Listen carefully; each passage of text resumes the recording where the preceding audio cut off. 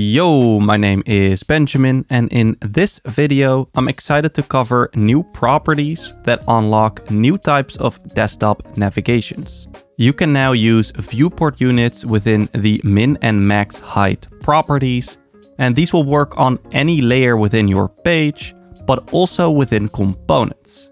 So let's dive into our demo project and have a look at how this works. We'll create a desktop navigation from scratch. So here we have a simple top bar with a logo and a button.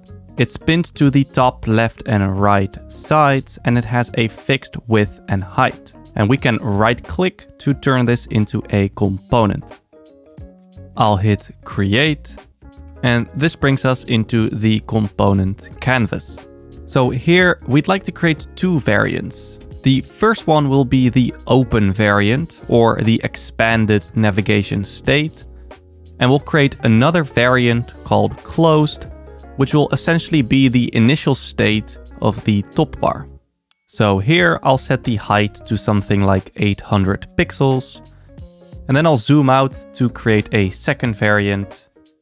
And this we'll call the closed variant. And we'll give this one a height of 64 pixels again, because we'll use this as the initial state later. Making the primary variant the expanded state in setups like this is quite useful, as it allows us to edit all the links in one go without creating unnecessary variant overrides. I'll select the text layer here, remove the variable from the content property, and let's label this with close, and then we'll label it menu again in the second variant. Next, we'll go back to the primary variant and select the wrapping stack of our text label. And with that selected, I'll hit L to add a new interaction on click to the second variant. And I'll do the same thing in reverse. So we can now click to cycle between these two variants. Next, let's add some links to our menu. So I'll hit T and I'll add a text layer onto the canvas. And I'll also give it a text style.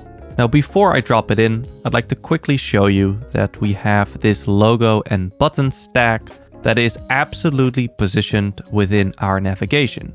So it doesn't occupy any space in our stack. It will always be positioned 20 pixels from the top left and right sides. And here you'll see that the navigation itself is a stack. So let's go back to our text layer and drag it onto the navigation. And I'll hit Command D to duplicate it a few times, adding a unique label to each navigation item. Then I'll select all navigation items, right click, and I'll hit Add Stack.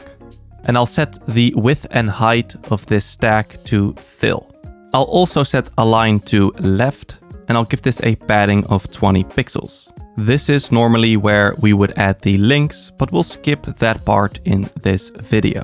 Instead, we'll focus on the new properties that can help us solve the issue we now have in this setup. We would like for this component to animate from its closed state of 64 pixels to the open state that should occupy the entirety of the viewport. However, our links are set to fill, so they take up the available space, which would give us unwanted animations. More so, this wouldn't really animate to the viewport at all, given that we have a fixed height set of 800 pixels. With this release, we can now fix both of these issues. I'll select the links and I'll add a min height property. I'll then set the type to viewport, so we get 100 VH, aka it occupies the entirety of the viewport. And we can set the height of the parent stack to auto, and then we can reselect the links stack and set its height to auto as well. So we're now animating from a fixed height of 64 pixels to the entirety of the viewport, plus setting this minimum height also fixed our links collapsing in the closed variant. And just like you can do with fixed layers on your breakpoints, you can resize this viewport bill to affect how the viewport height is represented on the canvas. And now you can even double click on it to set a manual value. With our basic setup in place, it's time to go back to the home page and make some final edits here. First, we'll want to set the initial variant to the closed variant. We'll also want to set the position type to fixed. And finally, we know we're animating the height here, so we want to make sure the height is set to auto. Alright, and with that in place, let's go ahead and give our page a preview. And as we click on menu, the navigation animates from 64 pixels to the entirety of the viewport. However, our animation is quite fast, so I can go back in and change the transition settings as such. Stiffness to 300 and damping to 50. And let's give this another preview. That's much better. We can also play a bit with the background.